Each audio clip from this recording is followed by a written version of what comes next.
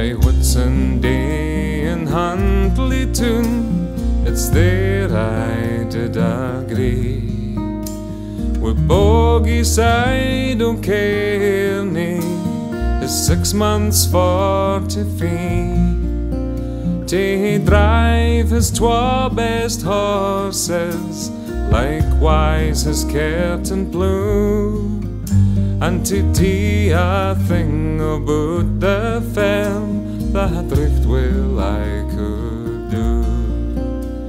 Now Bogie had a doctor whose name was Isabel.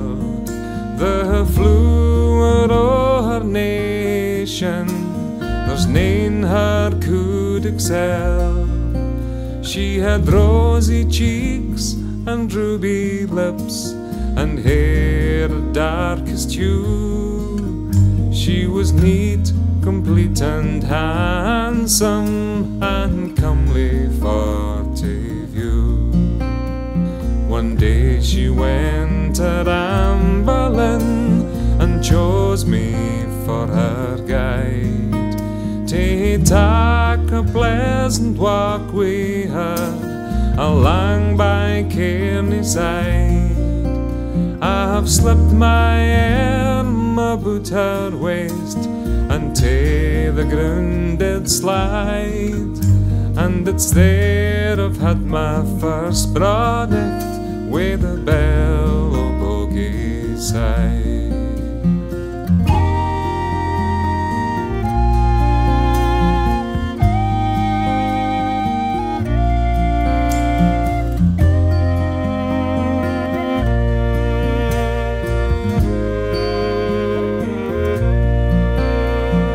Blackbird sang so sweetly, the mavis sang so shrill, and the chorus of their song was, "There lies Bogie's bell." Among the weeds of Kearney, upon the grassy green, then she and I rose up again, for fear we would be seen. Ere 20 weeks had passed and gone, this lassie lost her bloom. Her rosy cheeks grew pale and wan, and she began to swoon. Ere 40 weeks had passed and gone, this maid brought forth a son, and I was quickly sent for to see what could be done. Old Bogie heard my story and cried, "I am undone. Since ye beguiled my doctor, my sorrows are begun." I says, "Old man, you're fairly wrecked," and I hung my head in shame. I'll marry Bell the morning, I'll give the bear my name.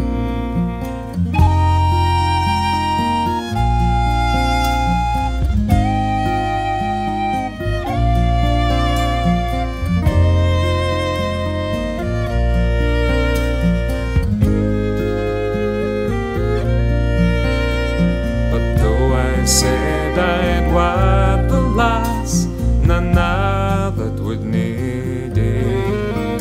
You're nae a fitting match for Bell, nor she a match for ye. And he sent me packing down the road with nae penny o' my fee.